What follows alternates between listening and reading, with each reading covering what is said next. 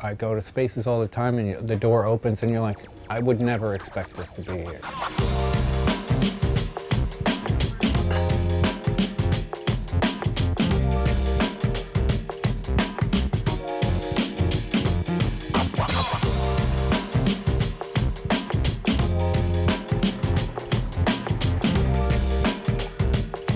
You know, you see these like magazines with like some watchmaker's shop in Japan, you know, and they're like the size of this room here, and they have a full workshop. Like every inch of space is taken up.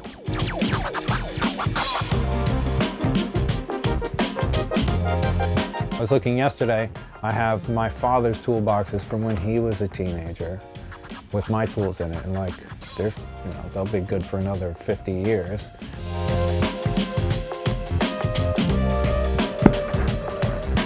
I love the work of it, you know, it's pretty solitary. Like I can go in there and just work on something and try and do, you know, each cut, each operation to sort of the best I can. The problem with this is, in the winter, if I turn this thing on, it might blow the fuse. There we go. Look at that.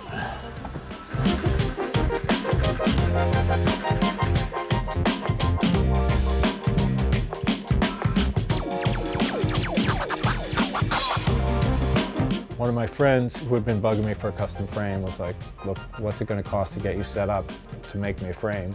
And he basically paid me up front, which was enough for me to get my welder and the frame jig.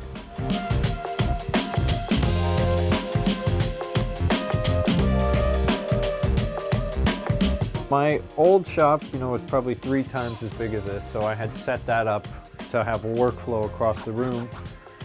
To do this, it's a lot less space, so I basically went through and I noted which tools I absolutely needed and got rid of everything else. So in here I didn't really have the luxury of putting things where they need to be.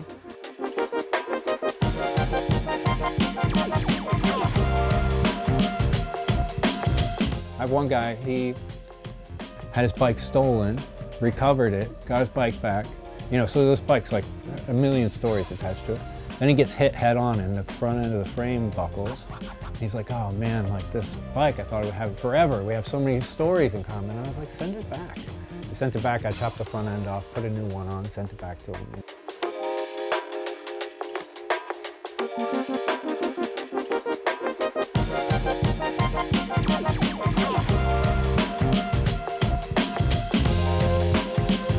And so that's why I'm, you know, gonna pack it up for a little while and reflect a hiatus.